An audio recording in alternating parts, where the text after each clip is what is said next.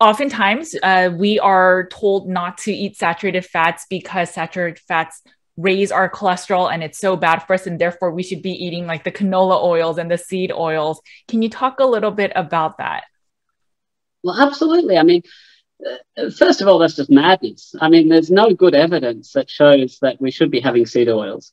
I guess part of the myth of how this got established is through an irrational fear of saturated fat. We've basically been told a lie. We've been told that saturated fats are going to kill us, when in actual fact, all the good quality evidence shows the exact opposite.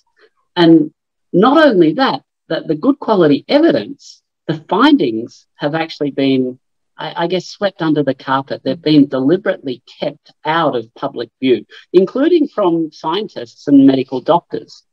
So if we go back, I won't talk too long on this because I have talked extensively about them before, but there was two studies in the late 60s, early 70s, the Sydney Diet Heart Study and the Minnesota Coronary Experiment. And they were both randomized controlled trials that looked at what happened when you removed saturated fat from the diet and replaced it with vegetable oils, seed oils. And what they both found was that cholesterol would go down, but mortality rates would increase. And unfortunately, while these studies were completed in 1973, the findings actually weren't published until 2013 and 2016, respectively. So, I mean, they were completely swept under the carpet. This is an absolute, it should be a widespread scandal. And when the investigators in one of the studies were asked why they didn't publish their results, they actually said, well, we didn't get the results we wanted. They actually deliberately, they didn't get the results that would support their hypothesis that they personally believed in.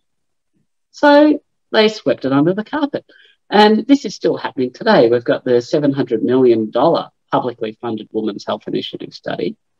And that has actually found real harms for people going on low saturated fat diets. They found that there's, increased problems, medical problems, cardiac disease, heart attacks, when people remove the saturated fat from their diet. And they've done their very best to obscure these findings and prevent them from ever seeing the light of day.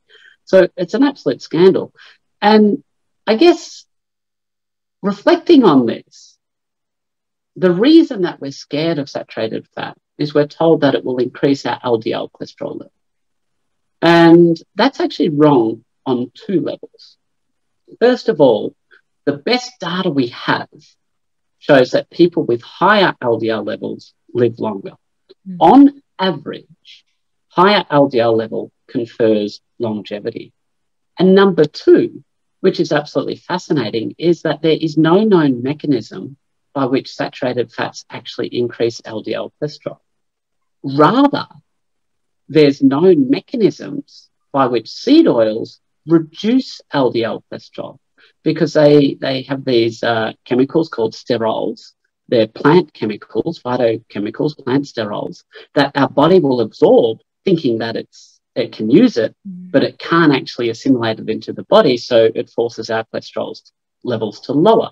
So when we talk about saturated fats increasing cholesterol levels, they're not increasing cholesterol levels physiologically.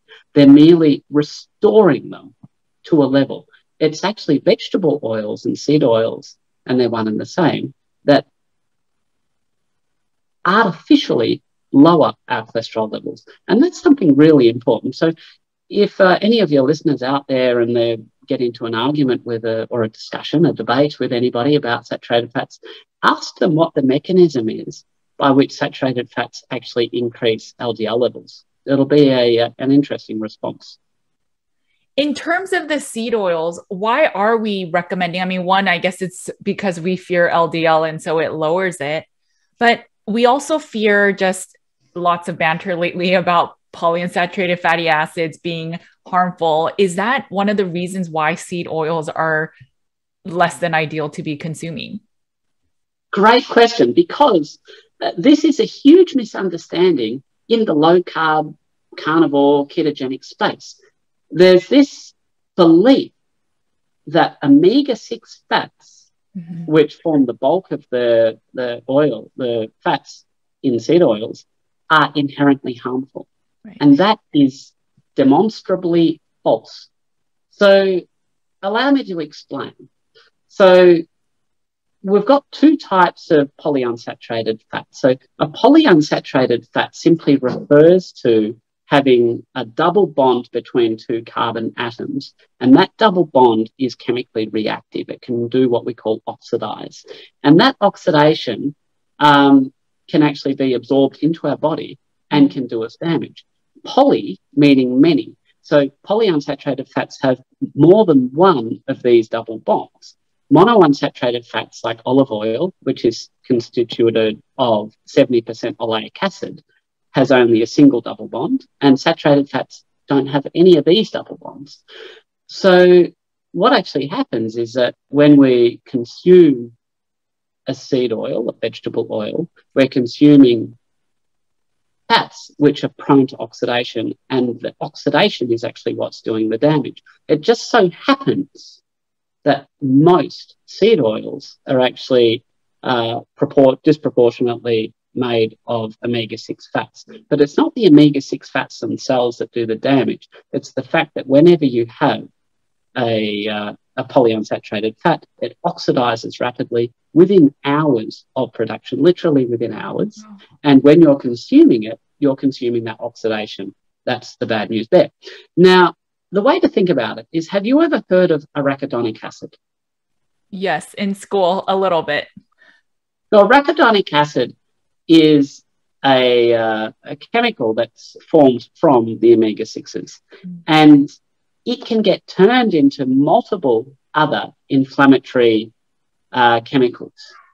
So what this actually means is that we've assumed that arachidonic acid can turn into leukotrienes, it can turn into thromboxane A2 and so on and so forth, prostaglandins. It must be bad for us. But in actual fact, the arachidonic acid is not inflammatory. It will only turn into these inflammatory substrates if there's an inflammatory trigger. If you remove inflammatory triggers, that arachidonic acid will sit there quite happily and won't do anything bad at all. Now, for proof of this, we go to one of the doyens of low carb, Jeff Volek. He was involved in a study that was published in 2019, and that looked at the fatty acid profiles in people who went on a low carbohydrate intervention versus people on high carbohydrate diets. And what they actually found was that the arachidonic acid level in the people on low carbohydrate diets increased. And this is hugely important to understand because every other inflammatory marker reduced.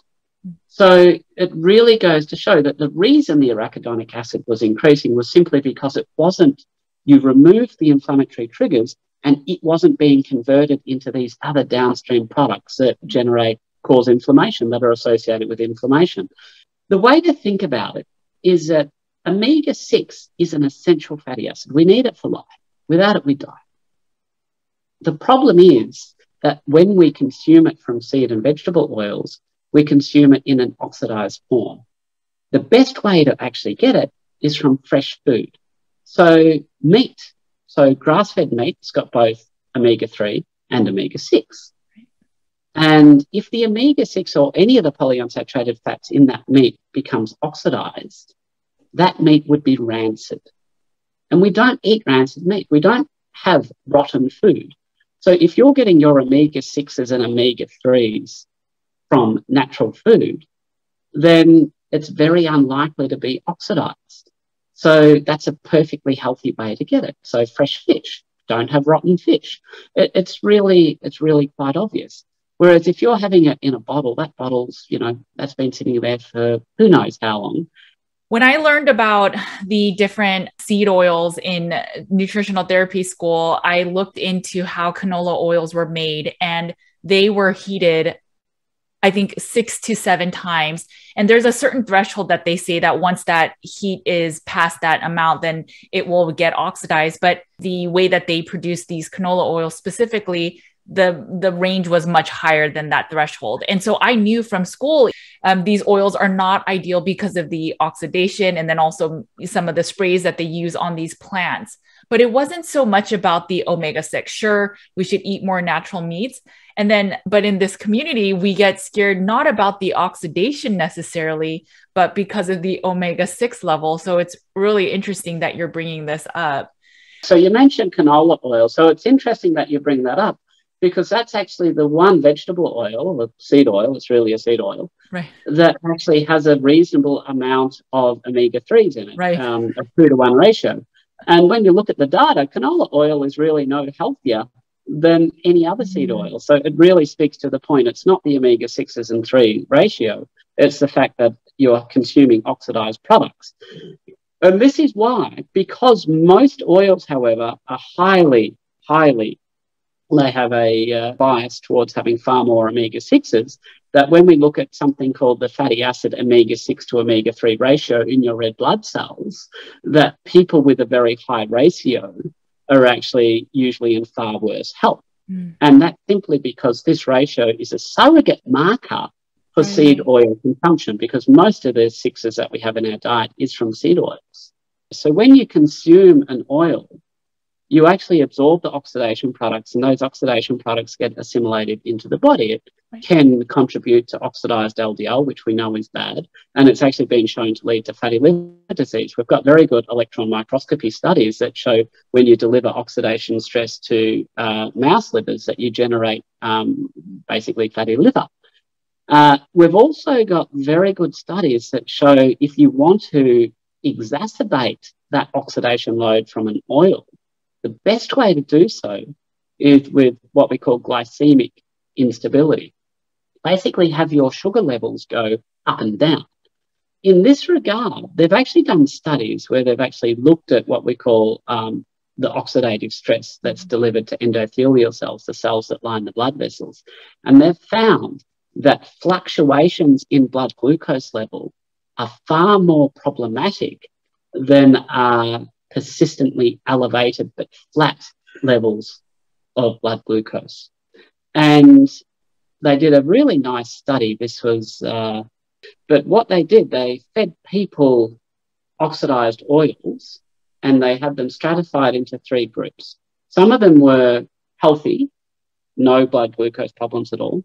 Then they had well-controlled diabetics, and then they had poorly controlled diabetics. And what they actually found was that in the non-diabetics and the well-controlled diabetics, that they could measure the oxidation entering the circulation and remaining in place for 8 hours after consuming the food. Wow. However, in the people with poorly controlled diabetes, so they're having fluctuating blood sugar levels, and remember, this is associated with extra oxidative stress, they found an increase in blood oxidation persisting for 3 days, 72 hours. So compare that, 8 hours versus 72 hours. Right. And that only difference, they were having the same oxidation load in terms of oil, but they were having far, their blood sugar control was far, far worse.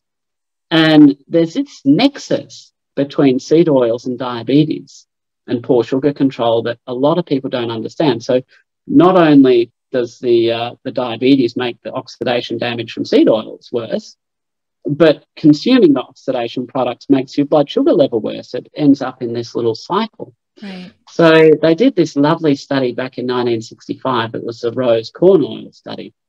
And that was probably the first randomized controlled trial that actually showed harm from vegetable and seed oils. They basically had a couple of different groups. They had an olive oil group, they had a corn oil group, which is a seed oil, and they had a saturated fat group. In the saturated fat group, over the duration of the study, it went for 2 years, there was 1 death. And in the corn oil group, they had 5 deaths. So the conclusion of the authors was that seed oils really shouldn't be used, they shouldn't be recommended, and as you can predict, those findings were routinely ignored. But the really interesting findings from this study happens with when they discuss what happened to the individual participants. And they describe one case in particular who actually developed diabetes when he went on the corn oil, and then they stopped giving the subject corn oil, the diabetes disappeared. And they did this no intervention, and they found that whenever they gave the subject the corn oil, his diabetes returned. And the way they were measuring it was with glucose in the urine. So when your blood glucose levels go extremely high, the kidneys can no longer hold all the sugar in your body, and some excess sugar leaks into the urine. So glucose in the urine, it's thought to probably be about 14 or 15 millimoles a litre in the blood. That will lead to what we call this renal overflow.